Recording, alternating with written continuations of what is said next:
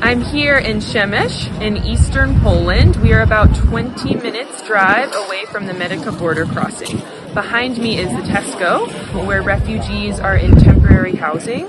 We have volunteers here who are walking around talking to people, helping get them out of here and on to places where we have refugee hotels in larger cities.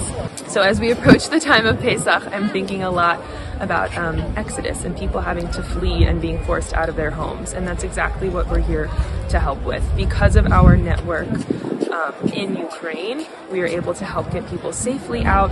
We greet them once they are here and we get them into safe housing.